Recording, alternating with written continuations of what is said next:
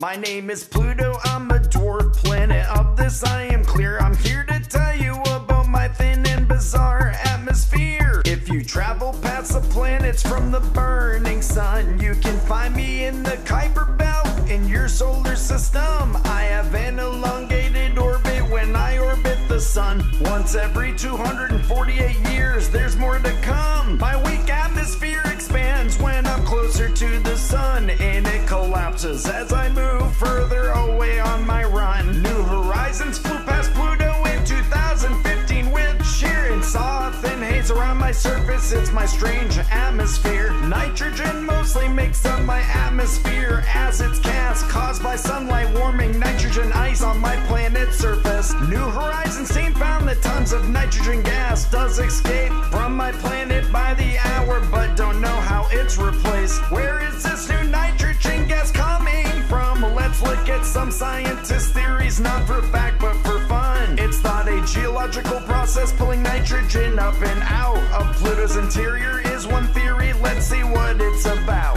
It's possible the presence of ongoing geysers do exist, or ice volcanoes from its interior pushing gas to its surface. But there's a new theory scientists have hypothesized from data taken from New Horizons the team had to devise. Sublimation driven convections of theory that may suffice. From Sputnik Planitia, a crater filled with nitrogen ice, a transition of a substance directly from the solid to the gas state. This is without passing through the liquid state. More evidence is needed to secure this new theory.